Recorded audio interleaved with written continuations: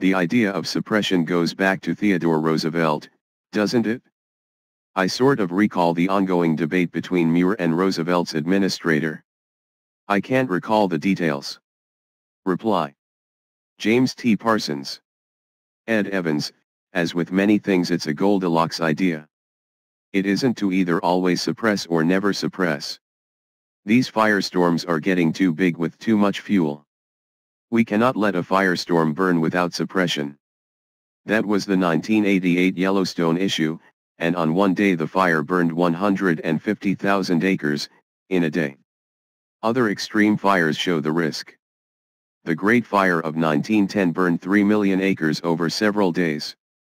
The Peshtigo complex, including the Great Chicago Fire driven by a 110 mph wind field, burned 5 million acres. We cannot control a firestorm dragon once it is unleashed. If there is too much fuel load and the fire cannot be fully extinguished before winds are high, simply too risky. But we also cannot allow 30 years of brush and dead trees to sit as fuel. That is our current problem. It's too explosive.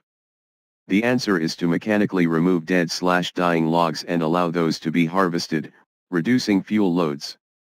With pine or cedars, evergreen, I think we find ways to render the needles into pellets for turbines, if they have to burn get a benefit. Once the fuel loads are reduced, then some careful prescribed burns are likely suggested. We ideally don't want extremely overgrown forests, but we also don't want barren areas. For areas like California and Texas, we need to maximize solar generation in the summer. If we can limit the need for turbines in those areas, especially then on summer, we might suppress regional CO2 generated by a feedback loop of power to AC, which gets hotter in that region, requiring more power, more turbine CO2, more heat, etc.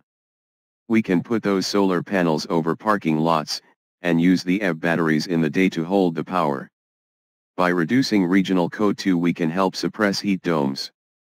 With less heat, more regular rain, less dead or kindling fuel.